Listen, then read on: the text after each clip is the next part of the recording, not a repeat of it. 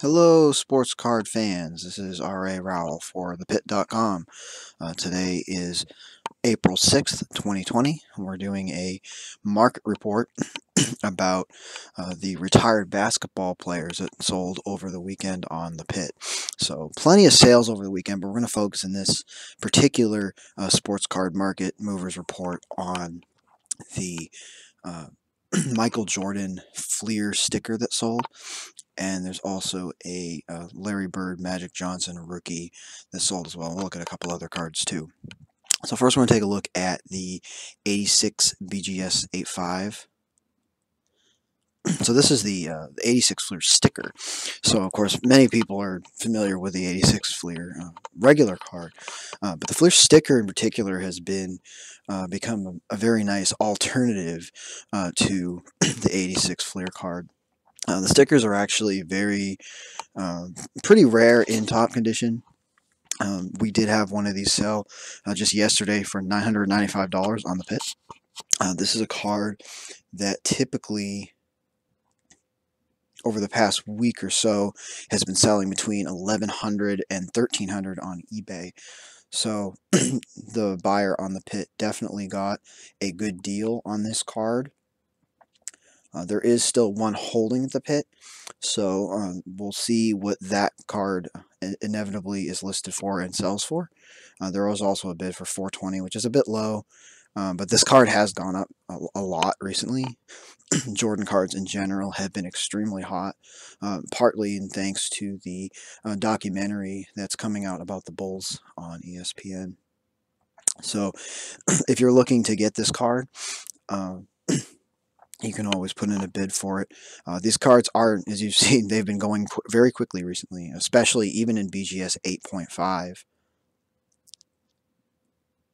Next card we're going to look at is the Magic and Bird rookie card. Of course, the scoring leaders card that also features Julius Erving. So this is the PSA 7. The PSA 7 is the card that does typically see the most movement. So we have one sell for $495, so a little bit below the current market value of this card, but not too far below.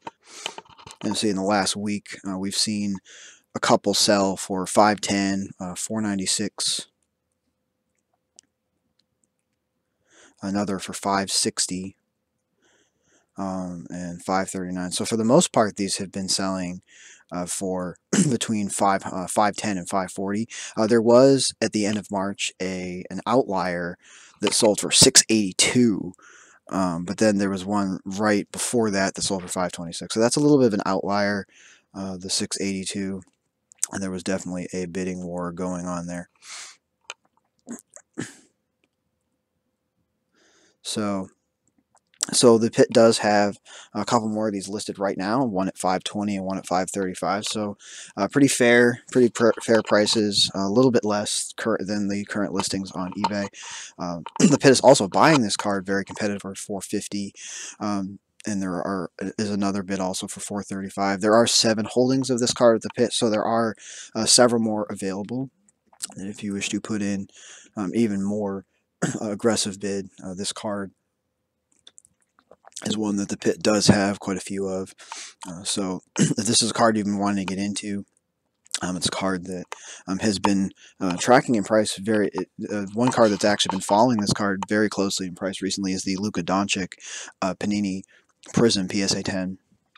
So if you're trying to decide between the 80 Tops Magic Bird or the Luka Doncic, the 80 Tops is definitely the more stable option, and this card very likely over time is probably going to increase in value. Of course, they're not making any more of these, whereas there are going to be obviously many more Luka cards being created over time.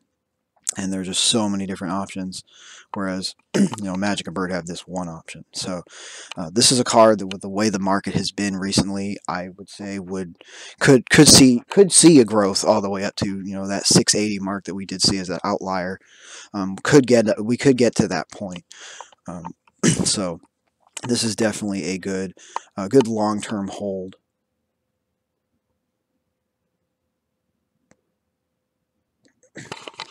So another card we're going to take a look at today is the Patrick Ewing 1986 Fleer PSA 9.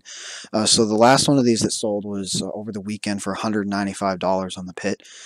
But this card has been skyrocketing in price recently.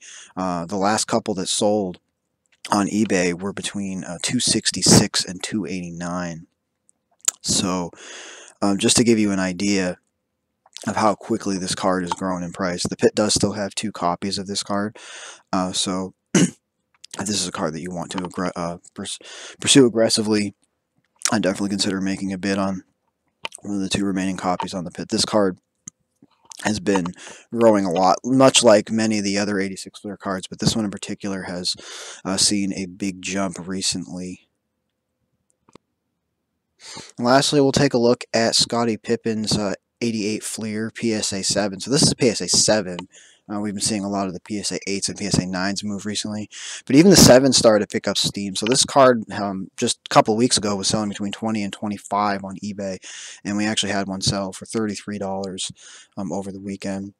The pit does still have one more holding this card, so if you want to make an aggressive bid for this card. So this card, this card is growing very quickly, much like the Michael Jordan cards have been growing recently. Scottie Pippen, of course, being a major part of those Bulls teams, has definitely seen a bump as well.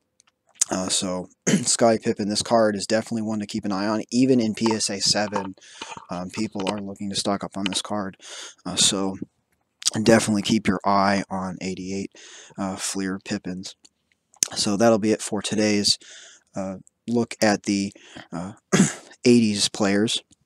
Which of these cards do you think has the most upside of all of these 4 cards we looked at today? I'd love to hear your thoughts on this.